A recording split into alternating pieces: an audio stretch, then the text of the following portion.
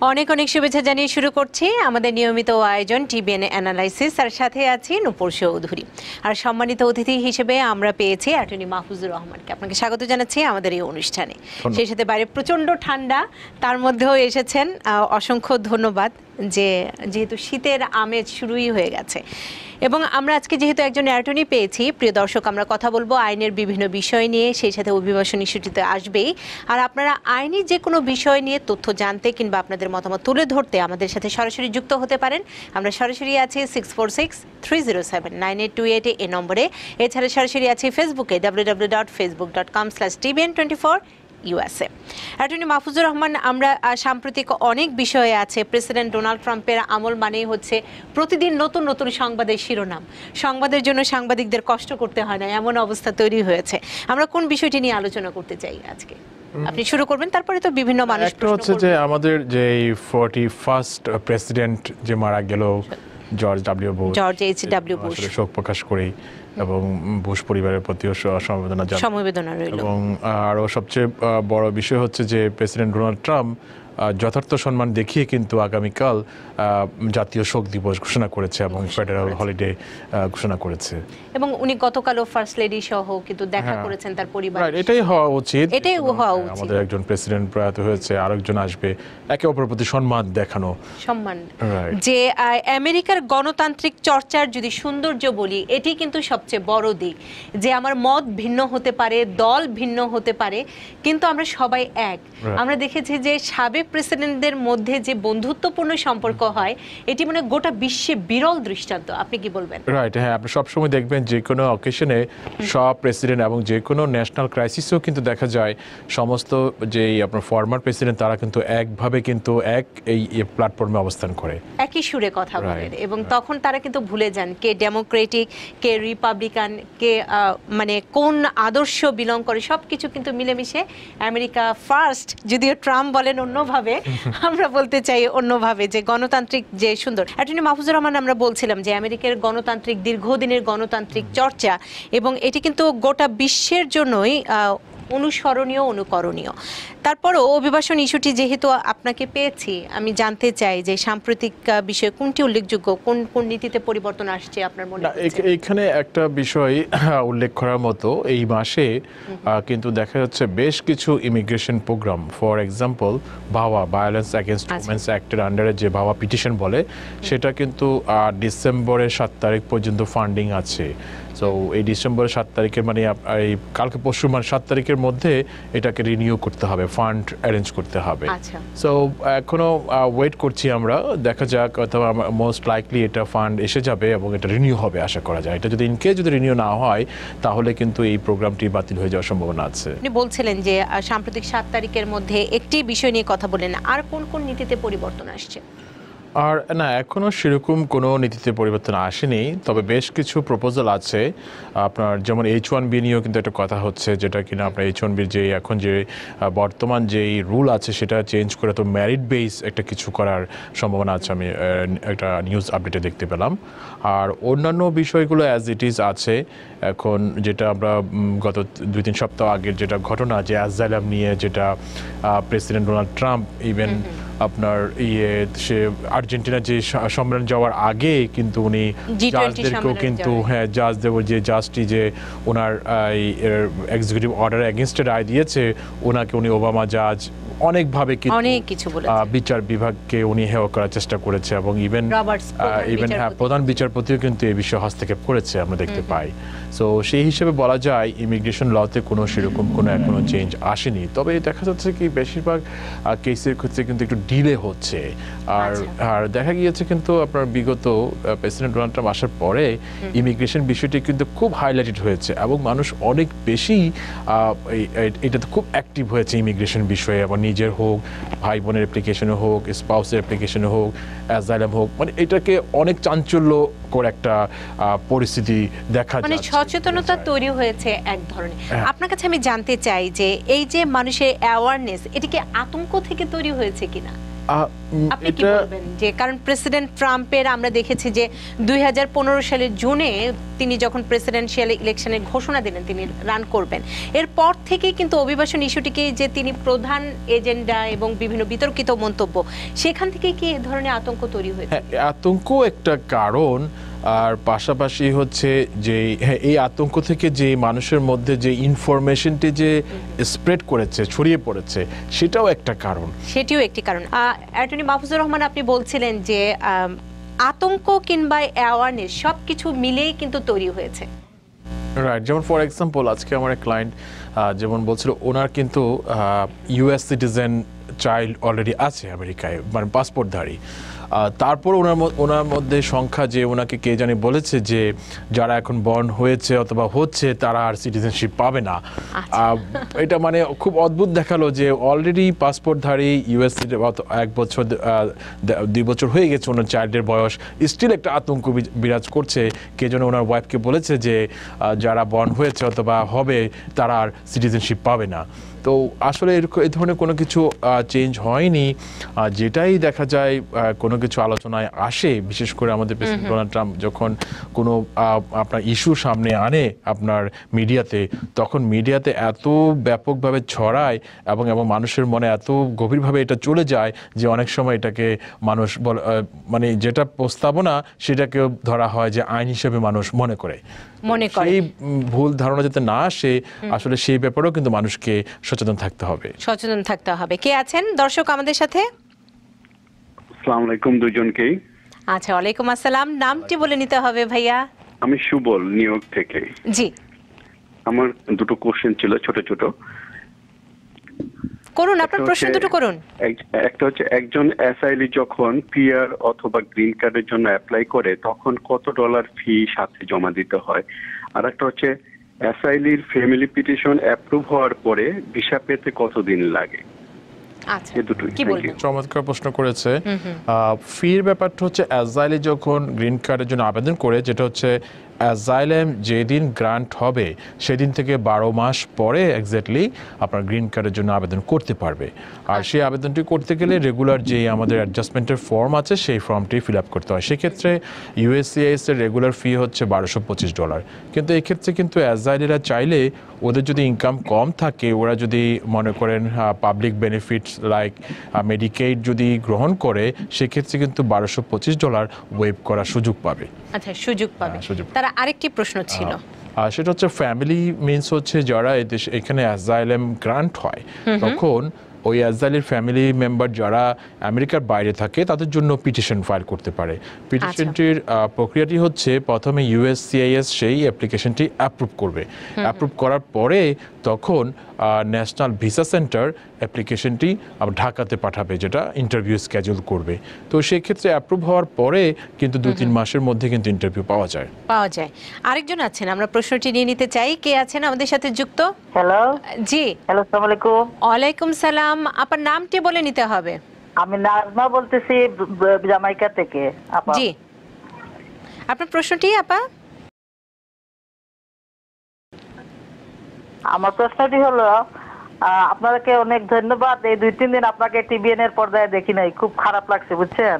আর আপনার এই উপস্থাপনা আমার খুবই ভালো লাগে। আর অ্যাটর্নি সাহেবদের প্রশ্ন উত্তরগুলো শুনেও খুব ভালো লাগে, কারণ ওনাদের কথাগুলো আপনি এত সুন্দর করে উপস্থাপনা ফুটাইয়া তুলেন, যার জন্য আমি আপনাকে ধন্যবাদ। আর আমার একটা প্রশ্ন হলো যে আমার বয়স রাইট হয়ে গেছে, এখন কি আমি সিটিজেনের জন্য অ্যাপ্লাই করতে পারবো? আচ্ছা, আর কত বছর হলো আপা আপনি আছেন এদেশে? হ্যাঁ, আমি এই দেশে আছি প্রায় 10-12 বছর হয়ে গেছে। 5 বছর হয়ে গেল। আর আপনাকে অসংখ্য ধন্যবাদ, এই যে আপনাদের ভালোবাসা নিয়েই কিন্তু আমরা বেঁচে আছি।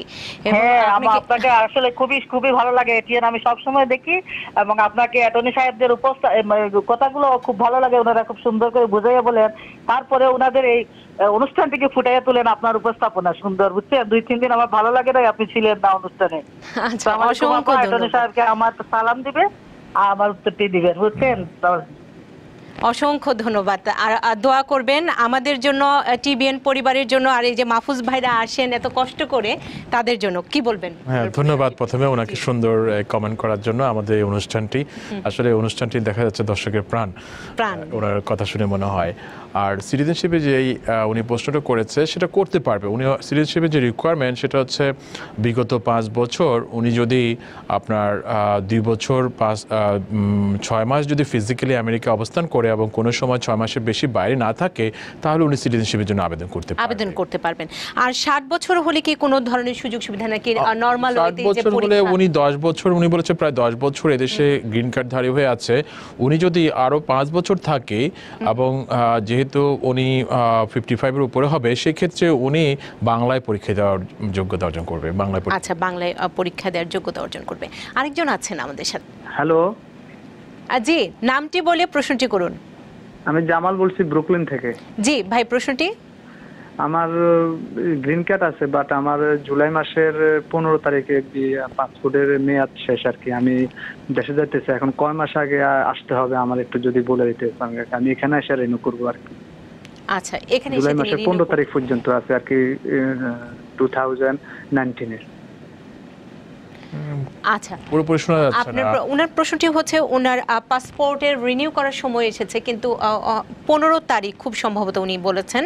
তো উনি বাংলাদেশে যেতে চান, বাংলাদেশ থেকে এসে কি রিনিউ করার সুযোগটি হবে কিনা, নাকি তাকে রিনিউ করে নিয়ে গেলে বেটার? যেটা রুল হচ্ছে, যদি কখনো ইন্টারন্যাশনাল ফ্লাই করতে চায়, যদি উনি গ্রিন কার্ড ধারে, কিন্তু ওনাকে কিন্তু পাসপোর্ট নিয়ে কিন্তু ট্রাভেল করতে হবে। দেখবে যে আপনার ক্যারিয়ার অথবা যে ইমিগ্রেশন দেখবে যে ওনার অ্যাটলিস্ট 6 মান্থস ভ্যালিড আছে কিনা পাসপোর্ট। আচ্ছা, তো উনি যদি আপনার 6 মাসের কমও থাকে এখন ভ্যালিডিটি পাসপোর্টে, উনি হয়তো অ্যাক্সিড করতে পারবে, যেতে পারবে। আসার সময় ওনাকে দেখতে হবে যে 6 মাস অ্যাটলিস্ট এটা ভ্যালিড আছে কিনা, তাহলে বাংলাদেশ থেকেও তাহলে উনি ইচ্ছা করলে রিনিউ করতে পারে। সাধারণত পরামর্শ কি দিবেন যে রিনিউ করে নিয়ে গেলে বেটার হয়? রাইট, বেটার হয়। আরেকজন আছেন আমাদের সাথে ফোনে। কে আছেন আমাদের সাথে? হ্যালো, নামটি বলে নিতে হবে আপা। আসসালামু আলাইকুম। ওয়ালাইকুম আসসালাম। জি, আমি কুইন্স থেকে বলছি, আমার নাম শামিমা। আচ্ছা শামিমা আপা, প্রশ্নটি। আমার ভিসা হচ্ছে F3। আমার ভাই শাশুড়ি ভাবির জন্য করছে। তো এখন প্রাইভেট ডেট চলতেছে জুন, ওনার ছিল জুন 29। আর আমাদের ভিসা ফি আমরা জমা দিছি এপ্রিল মাসে। এখন পর্যন্ত কোনো পেপারসও আসে নাই, আর কোনো ধরনের কোনো মানে ভিসার জন্য ডাকেও নাই। তো অনেকদিন হয়ে গেছে, এখন কি করা দরকার আমাদের? কি করবো? আপনাকে কল দিব ওখানে, না কি করবো এখন? এটার জন্য জানার জন্য কল দিছি। সম্ভবত এটা ভিসা মানে national visa centre visa processing, সেটা হচ্ছে ফি জমা দিয়েছে। তো উনি যেটা বলছে কোনো কিছু পায়নি, আসলে কিন্তু এখন কিন্তু ন্যাশনাল ভিসা সেন্টারের পুরো প্রক্রিয়াটি কিন্তু চেঞ্জ হয়ে গিয়েছে গত আই থিঙ্ক এবছর থেকে। তো সেক্ষেত্রে তারা কিন্তু সবকিছু ইমেলে করেসপন্ডেন্স করে।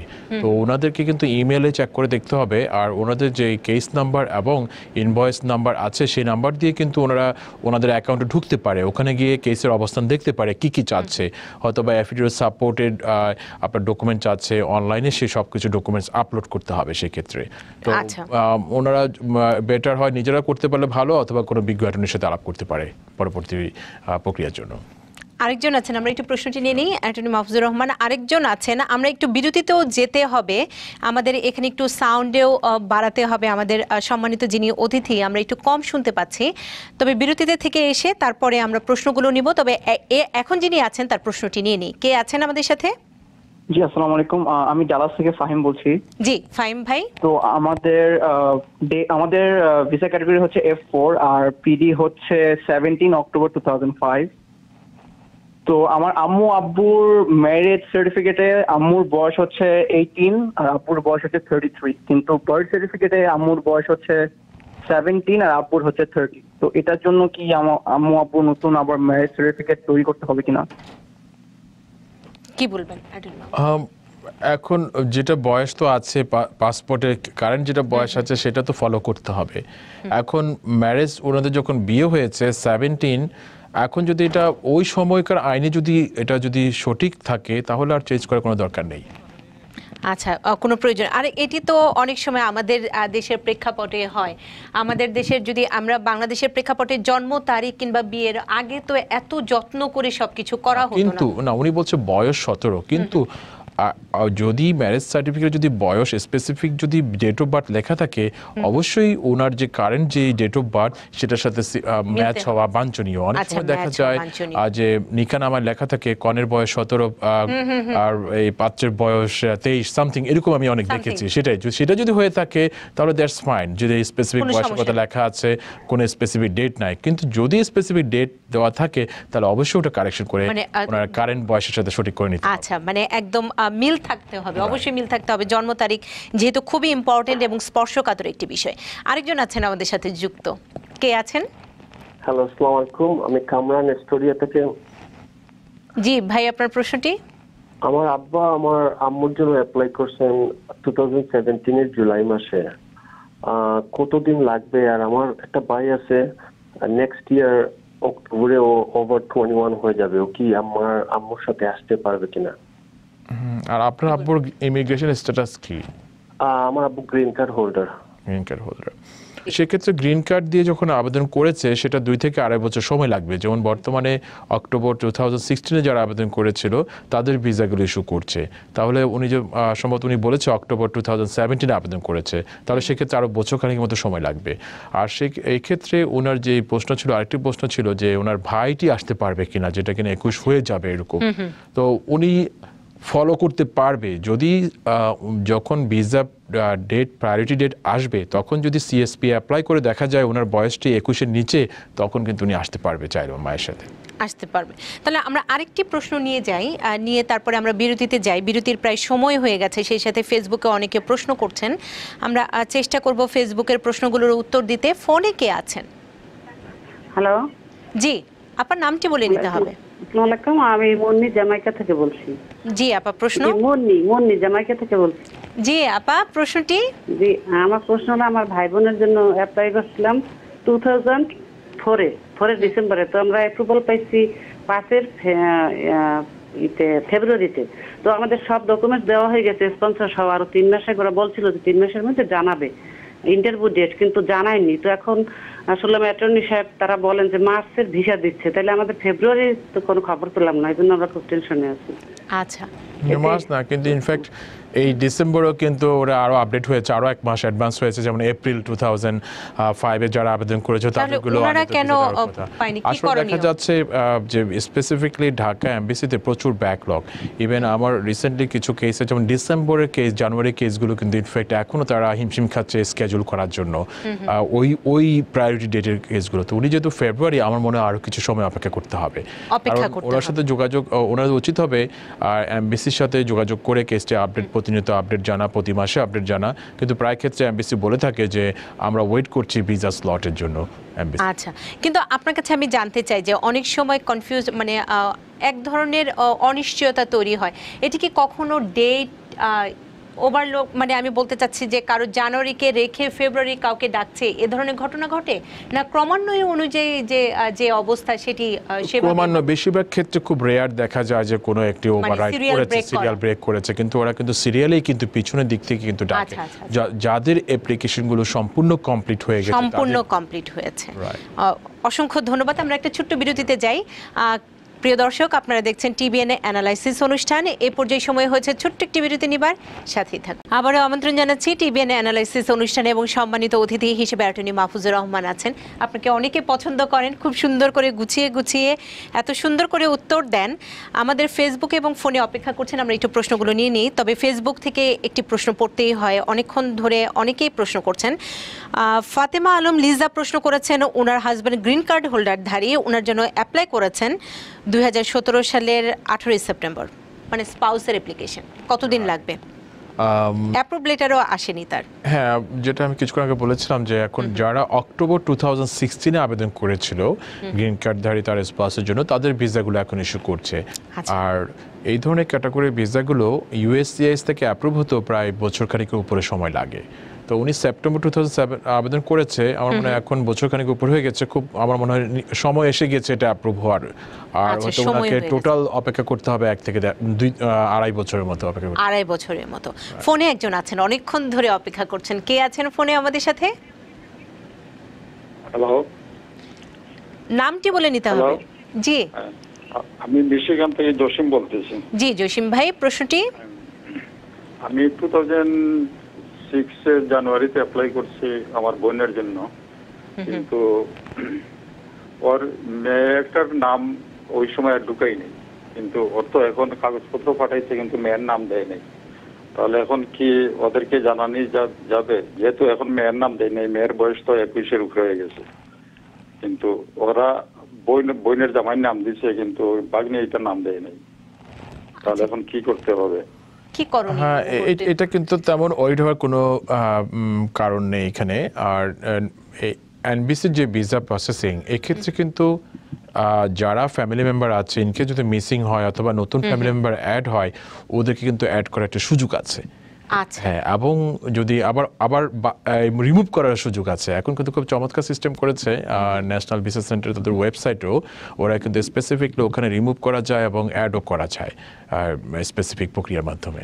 মানে এটি নিয়ে কোনো চিন্তিত হওয়ার কিছু নেই, তারা যুক্ত করতে পারবে। আরেকজন আছেন, আমরা একটু প্রশ্নটি নিয়ে নিই। কে আছেন আমাদের সাথে যুক্ত ফোনে? কে আছেন?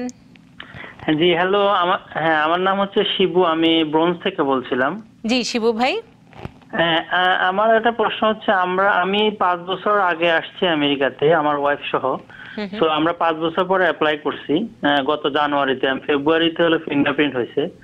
তো এখন পর্যন্ত ডাকে নাই, প্রায় 10 মাস হয়ে গেল। আমি এমনি অনলাইনে যে ইউসিস অ্যাকাউন্ট আছে, অ্যাকাউন্টে লগ ইন করছিলাম, তো ওরা দেখাইছিল যে নভেম্বরের ফাইল ক্লোজিং টাইম, কিন্তু এখন তো নভেম্বরও চলে গেছে, এখনো ডাকতেছে না। এটা এই জন্য একটা সাজেশন চাচ্ছিলাম, কি করা উচিত? না, কিন্তু হ্যাঁ, এটা সম্ভবত এটা যে ন্যাচারালাইজেশন সার্টিফিকেট অ্যাপ্লিকেশনের কথাই বলছে, যে সিটিজেনশিপ অ্যাপ্লিকেশনের ক্ষেত্রে।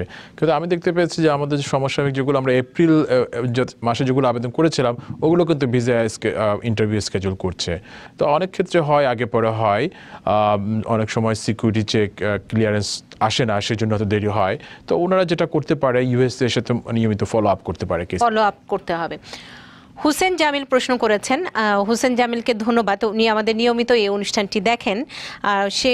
উনি প্রশ্ন করেছেন, 5 বছর ওনার এক বন্ধু এখানে এসে আছেন, তাদের হচ্ছে নতুন করে বিবাহ বন্ধনে আবদ্ধ হতে চাচ্ছেন, কিন্তু সে এর আগে কোনো অ্যাসাইলাম করেনি কিংবা ট্যাক্স লিগাল দিতে পারেনি, তাহলে কিভাবে সে কাজটি করবে? উনি যদি আমেরিকাতে লিগালি প্রবেশ করে, যেমন ভিসা নিয়ে আসে, B1 B2 ভিসা নিয়ে আসে অথবা অন্য কোনো লিগ্যাল ভিসা নিয়ে আমেরিকায় ঢুকে, 5 বছর যদি পার হয়ে যায়, ডাজন্ট ম্যাটার, এবং 10 বছর পার হয়, উনি যদি কোনো ইউএস সিটিজেন ম্যারি করে, তাহলে উনি ট্যাক্স ওইটা কোনো ফ্যাক্টর না, এখানে উনি অ্যাডজাস্টমেন্টের জন্য এলিজিবল হবে। মানে বৈধ প্রবেশ থাকতে হবে, এছাড়া কোনো সমস্যা নেই। কিন্তু গ্রিন কার্ডধারী যদি বিয়ে করে, সেটিও পারবে না, সিটিজেন হওয়া পর্যন্ত অপেক্ষা করতে হবে। আচ্ছা, সিটিজেন হওয়ার পরে তার কাগজপত্র। আরেকজন আছেন, কে আছেন আমাদের সাথে ফোনে? কে আছেন? হ্যালো, আসসালামু আলাইকুম। ওয়ালাইকুম আসসালাম। নাজমুল হাসান, কুইন্স থেকে বলছিলাম। জি ভাই। টিবিএন কে অনেক ধন্যবাদ। আপনাদের অনুষ্ঠানতে আমি মানে অনেক কিছু শিখছি আইন কানুন সম্বন্ধে, এটা নিয়ে অনেক ভালো ভালো ইয়ে করে। মাহফুজ সাহেব আমার খুব প্রিয় একজন ব্যক্তি এবং ওনার কথা অনেক ভালো লাগে, উপস্থাপনাটা, উত্তরগুলা অনেক ধন্যবাদ। আমার একটা প্রশ্ন ছিল, আমার এক রিলেটিভ মানে 2 বছরের উপরে হয়ে গেছে, 2 বছর 8 মাসের উপরে হয়ে গেছে, গ্রিন কার্ড ছিল তার, মানে চলে গেছে দেশে, আইসা বেশি দিন ছিল না, 2.5 মাস 3 মাসের মতো ছিল, পরে চলে গেছে, গিয়া ওখানে মানে ডিপ্লোমা ইঞ্জিনিয়ারিং পাস করছে, এখন আবার মানে সে আসতে চাচ্ছে। তো গ্রিন কার্ডটা আছে, ওর বাবা মা ট্যাক্স পাইলে ওকে দেখাচ্ছে, ওর 22 বছর বয়স চলতেছে, 23 বছর হবে। ও কি মানে ইচ্ছা করলে কি আসতে পারবে, বা কোনো আইনের বা কোনো কাগজপত্র সাপোর্টিং হিসাবে, বা একটু পরামর্শ চাচ্ছিলাম অ্যাটর্নি জেনারেল সাহেবের কাছে। আচ্ছা, আপনার কি আর কোনো তথ্য জানার দরকার আছে? ঠিক আছে, বুঝতে পেরেছি ওনার সিচুয়েশনটি। সেটা হচ্ছে জেনারেল রুল হচ্ছে কেউ যদি 1 বছরের বেশি আমেরিকার বাইরে অবস্থান করে যারা কিনা গ্রিন কার্ডধারী, তাহলে কিন্তু তার গ্রিন কার্ডটি অটোমেটিক কিন্তু রিভোক হয়ে যায়। সেটা কিন্তু কোনো নোটিশ পেতে হবে না। কোনো ইভেন যদি ওনার গ্রিন কার্ডের মেয়াদটি আরও বেশি সময় এক্সপায়ারেশন ডেটও থাকে, কিন্তু এটা বাইরে থাকার কারণে গ্রিন কার্ডটি কিন্তু অটোমেটিক রিভোক হয়ে যায়। আর এই পরিস্থিতি থেকে পরিত্রাণ পাওয়ার একটা উপায় হচ্ছে ওনার যদি কোনো ইমিডিয়েট রিলেটিভস থাকে, যেমন ফর এক্সাম্পল যদি মা বাবা চলে যায়, সেক্ষেত্রে যদি ইউএস সিটিজেনের চিলড্রেনরা আমেরিকা থাকে, তাহলে আবার নতুন করে আবেদন করে কিন্তু আবার 1 বছরের মধ্যে আনতে পারে। সিমিলার ওয়েতে যদি স্পাউস থাকে ইউএস সিটিজেন, তারাও আনতে পারে। কিন্তু ওনার সিচুয়েশন হচ্ছে আমার মনে হয় বলছে ছেলে, ওনার যে 22 বছর উপর হয়ে গেছে, সেই ক্ষেত্রে উনি যদি বয়স হয়ে গেছে, ইভেন যদি ওনার প্যারেন্টসরা ইউএস সিটিজেনও হয়, সেক্ষেত্রে কিন্তু 5-6 বছর সময় লাগবে। গ্রিন কার্ড হলো 5-6 বছর সময় লাগবে। তো এক্ষেত্রে উনি যেটা করতে পারে সেটা হচ্ছে আরেকটি উপায় আছে, সেটা হচ্ছে আপনার রিটার্নিং ইমিগ্রেন্ট। সেটা হচ্ছে এটাকে কোড ল্যাঙ্গুয়েজে বলা হয় SB1 ভিসা। সেটা উনি যদি এখন যেহেতু আমেরিকা আসার ইচ্ছা পোষণ করেছে, অতি সত্বর এমবেসির সাথে যোগাযোগ করতে হবে। এটা এমবেসির কনসুলেট প্রসেস করতে হয়, এটাকে SB1 ভিসা বলে। ইভেন এমবেসির ওয়েবসাইটে গেলেও পাবে SB1 ভিসা। সেটা আপনার নির্দিষ্ট ফি এবং সমস্ত প্রক্রিয়া সম্পূর্ণ করে, এবং কি কারণে উনি লেট করলো সেটা যদি উনি সেভাবে ইমার্জেন্সি কারণ দেখাতে পারে, সেক্ষেত্রে কিন্তু পাওয়ার সম্ভাবনা আছে ভিসা ওখানে। আচ্ছা, তার মানে আরেকটি পথ আছে। অভিজ্ঞ একজন অ্যাটর্নির সাথে কথা বললে হয়তো আপনাকে সেই বিষয়ে আরও বিস্তারিত আপনার যে পরিস্থিতি সবকিছু জেনে খুব সুন্দরভাবে দিবেন। হয়তো একজন ব্যক্তিগতভাবে এসব বিষয়ে আপনাকে হ্যান্ডেল করতে হবে। এখানে আমরা সাধারণত যারা আসেন একদম প্রিলিমিনারি ইনফরমেশনগুলো দিয়ে থাকে, কিন্তু কখনো আমাদের এই সংক্ষিপ্ত অ্যাডভাইজের উপরে কোনো কাজ ব্যক্তিগতভাবে কাজ করাটা কিন্তু ঠিক হবে না। কিন্তু একটা আইনের কিন্তু অনেক বিশাল এরিয়া থাকে। আমরা কিন্তু জাস্ট বেসিক ইনফরমেশন দিই, উনি কিন্তু জাস্ট এটা দিক নির্দেশনা, ওই নির্দেশনা অনুযায়ী উনি যদি সেরকম ক্যাপেবল হয় তাহলে নিজে সেটা হ্যান্ডেল করতে পারে। আমাদের এই দিক নির্দেশনার উপরে কিন্তু নিজে করতে গিয়ে কিন্তু অনেক সময় বিপদে পড়ে যেতে পারে। সেক্ষেত্রে সবসময় অ্যাডভাইস হলো যেন অভিজ্ঞ একজন অ্যাটর্নির সাথে পরামর্শ করেই কাজ করা ভালো। আর আপনার যাকে ইচ্ছা, যার কাছে, তবে দেখে নেবেন তিনি প্রফেশনাল কিনা, অভিজ্ঞ কিনা। আরেকজন আছেন, কে আছেন আমাদের সাথে? হ্যাঁ আপু, জি আসসালামু আলাইকুম। ওয়ালাইকুম আসসালাম। আপু, আমি গোলাম মোল্লা বলছিলাম জ্যামাইকা থেকে। জি ভাইয়া, কেমন আছেন? ভালো আছি। আপনার প্রশ্নটি? আমার প্রশ্ন হচ্ছে যে আমার বড় ভাই আর বড় ভাইয়ের ফ্যামিলি, ওনাদের গ্রিন কার্ড লাস্ট 10 ইয়ার্স ধরে, 10 ইয়ার্স না 2010 থেকে আসা যাওয়া করে আর কি। হ্যাঁ, ওনারা প্রায় 8-9 মাস বাংলাদেশে থাকে, এখানে 2-1 সপ্তাহ থেকে আবার চলে যায়। গত বছর ওনারা যাওয়ার সময় হঠাৎ করে ইমিগ্রেশন ক্রস করার পরে প্লেনে ওঠার সময় এক ব্যক্তি এসে আমাদেরকে জিজ্ঞাসা করতেছে তোমাদের গ্রিন কার্ড গুলো দেখাও। তো ওনারা গ্রিন কার্ড গুলো দেখানোর পরে বলছে তোমরা আসছো কখন? তো এই 3 সপ্তাহ হয়েছে। তো তোমরা কতদিন ধরে এরকম আসা যাওয়া করো? বলে কি আমরা তো 2010 থেকে এরকম আসা যাওয়া করি। তোমাদেরকে গ্রিন কার্ড দিছি, এরকম আসা যাওয়া করো, তোমাদেরকে কোনো সময় কেউ কিছু বলে নাই বা ওয়ার্নিং দেয় নাই ইমিগ্রেশনে? বলে না। তো ওনাদের 3 জনেরই পুরো ফ্যামিলি গ্রিন কার্ড নম্বর গুলো লিখে দিচ্ছে, বলে কি নেক্সট টাইম আসার সময় হয়তো তোমরা ইমিগ্রেশনের প্রশ্নের সম্মুখীন হইতে পারো, যে এটা নিয়ে তোমরা মানে রেডি থাকবা, হয়তো কোর্টে তুলতে পারবা, ইমিগ্রেশনের ইয়েতে যে আছে না ওখানে নিতে পারে আর কি। তো এটা কি সমস্যা? এরা কারা ইমিগ্রেশন, কি টিএস এর লোক না প্লেনের লোক, এটাও বুঝতে পারে না আর কি বড় ভাইয়েরা। কি বলবেন? না, বুঝতে পেরেছি। এটা হচ্ছে যারা গ্রিন কার্ড পায় এবং যাদেরকে রেসিডেন্স পারমিট করা হয় আমেরিকায়, সেটা এই কারণেই করা হয় যে আমেরিকায় তারা রেসিডেন্সি এস্টাবলিশ করবে। এবং আমেরিকাতে যদি দেখা যায় যে তারা আমেরিকাতে রেসিডেন্সি করছে না, শুধুমাত্র তারা গ্রিন কার্ড নিয়ে আসা যাওয়া করছে, স্বল্প সময় আমেরিকা থাকছে আর বেশি সময় অন্য কোনো প্লেসে থাকছে, সেক্ষেত্রে কিন্তু ইচ্ছা করলে যেটা আপনার ইমিগ্রেশন কিন্তু প্রিজিউম করতে পারে যে ওনার কোনো ইন্টেন্ট নাই। আর যদি প্রিজাম্পশন যদি ওরা এস্টাবলিশ করে, সেক্ষেত্রে কিন্তু গ্রিন কার্ড রিভোক করে দেওয়ার সম্ভাবনা আছে। তাহলে তো সেই ক্ষেত্রে ওনাদের উচিত হবে নেক্সট টাইমে যখন ওরা যখন আবার আমেরিকাতে আসবে সেক্ষেত্রে প্রয়োজনীয় সকল কাগজপত্র সাথে রাখে। অ্যাটলিস্ট আমেরিকাতে যে ওদের যে লিঙ্ক আছে, যেমন ট্যাক্স যদি ফাইল করে থাকে ট্যাক্স কাগজ রাখতে পারে, তারপর হচ্ছে এখানে যদি ব্যাংক অ্যাকাউন্ট, তারপর অন্যান্য যে ইউটিলিটি বিল এগুলো রাখতে পারে সাথে, যে দেখো আমরা কিন্তু আমেরিকাতে চলে আসার চেষ্টা করছি, হয়তো বা কোনো কাজ বাকি আছে সেগুলো শেষ করে তো ব্যাক করবে, সেইভাবে কনভিন্স করতে পারে, না হলে কিন্তু বিপদ হয়ে যাওয়ার সম্ভাবনা থাকে। আচ্ছা, আশঙ্কা আছে। কে আছেন? এটি আমাদের শেষ প্রশ্ন হবে, আমরা একদম অনুষ্ঠানে শেষ পর্যায়ে চলে এসেছি। কে আছেন আমাদের সাথে? হ্যালো, জি শুনতে পাচ্ছি, নামটি বলে প্রশ্ন করতে হবে। হ্যালো, আসসালামু আলাইকুম, আমার নাম ইসরাত জাহান, আমি নিউ ইয়র্ক থেকে বলছি। জি আপা, ওয়ালাইকুম আসসালাম। প্রশ্নটি? আমার প্রশ্নটি হচ্ছে যে কেউ যদি এখানে অ্যাসাইলাম অ্যাপ্লাই করে যদি সে ডিনাই হয়, তাহলে কি সে আবার আপিলের জন্য আবেদন করতে পারবে? এবং যদি সে একেবারে ডিনাই হয়ে যায়, তখন যদি সে কোনো ইউএস সিটিজেনকে বিয়ে করে, তখন কি তার কাগজপত্র হওয়ার কোনো সম্ভাবনা আছে কিনা? কি বলবেন, কি পরামর্শ? অ্যাসাইলামের তো অনেকগুলো প্রক্রিয়া আছে, যেমন অ্যাফার্মেটিভে শুরু করলে অ্যাফার্মেটিভে যেমন ইউএসসিএস প্রথমে এক্সামিন করে, তারপরে কোর্টে রেফার করে, কোর্টে গেলে ইমিগ্রেশন জাজ যদি ডিনাই করে, সেই ডিনাইয়ের অর্ডারের এগেনস্টে বোর্ড অফ ইমিগ্রেশন আপিল করা যায়। সেখানেও যদি সাকসেস না হয়, তারপরে আবার লাস্ট স্টেপ আরেকটি আছে, আপনার কোর্ট অফ আপিলে আপনার সেটা রিভিউর জন্য আবেদন করতে পারে। যদি উনি যদি সব অল রিসোর্স যদি অ্যাডজাস্টেড মানে শেষ করে ফেলে, তাহলে ওনার আর কোনো কিছু থাকে না, আলটিমেটলি ওনার ডিপোর্টেশন অর্ডার ফাইনাল হয়ে যায়। আর ফাইনাল হয়ে যাওয়ার পরেও যদি উনি আমেরিকায় থাকে, অথবা এটা একটা ইন্টারেস্টিং বিষয়, মনে করেন কারো ডিপোর্টেশন হয়ে গেল, এখন উনি নিজেও গেল না, কিন্তু ওনাকে কিন্তু দেশ থেকে আপনার পাঠিয়ে দেওয়ার দায়িত্ব কিন্তু আইস অফিসের উপরে, গভর্নমেন্টের উপর। গভর্নমেন্ট যদি সেক্ষেত্রে যদি তাকে পাঠিয়ে দিতে ব্যর্থ হয়, তাহলে তো সেক্ষেত্রে কিছু করার নাই, হয়তোবা উনি আমেরিকায় রয়ে গেল, তো দেখা গেল যে উনি কোনো ইউএস সিটিজেন সাথে দেখা হলো অথবা তাকে ম্যারি করলো, তাহলে ওনার কি নতুন একটা সিচুয়েশন আসলো। সেই সিচুয়েশনের বেসিসে ওনার যে কেসটি আছে, উনি কিন্তু রিমুভাল প্রসিডিংসে অলওয়েজ, একবার যখন রিমুভাল প্রসিডিংসে যায় অলওয়েজ কিন্তু রিমুভাল প্রসিডিংসে থাকে, তখন কিন্তু উনি যে কেসটি যেই পর্যায়ে আছে ইমিগ্রেশন কোর্টে অথবা বোর্ড অফ ইমিগ্রেশন আপিলে যেখানেই থাকবে, সেখানে উনি মোশন টু রিওপেন করতে পারে, যে নিউ রিলিফ আস্ক করতে পারে, যে আমি অ্যাডজাস্টমেন্ট করবো, আমার যে আগে অ্যাসাইলাম ছিল সেটা না, আমার এখন নতুন যে আমার পার্সোনাল সিচুয়েশন চেঞ্জ হয়েছে, সেই কারণে আমি এটা মোশন টু রিওপেন করতে পারি। তো এই ক্ষেত্রে বেশিরভাগ ক্ষেত্রে যখন ইউএস সিটিজেন ম্যারি করে, সেই ক্ষেত্রে বিশেষ করে ট্রাম্প প্রশাসন আসার আগে আমরা কিন্তু জয়েন্ট মোশন টু রিওপেন করতাম। সেক্ষেত্রে আপনার দেখা যাচ্ছে যে গভর্নমেন্ট খুবই লিনিয়েন্ট থাকতো, যে কোনো ইউএস সিটিজেন ম্যারি করলে, বোনাফাইড ম্যারেজ থাকলে গভর্নমেন্টও জয়েন করতো, it's okay, we also join this motion two reopen this case. কিন্তু এখন একটু হার্ড দেখা যায়, তো সেই ক্ষেত্রে অ্যাডভার্স মোশন করতে হয়, যে মানে আপনার কন্টেস্টেড মোশন করতে হয়, তো সেক্ষেত্রে বেশিরভাগ ক্ষেত্রে সেটা রিওপেন হয়ে যাওয়ার সম্ভাবনা আছে।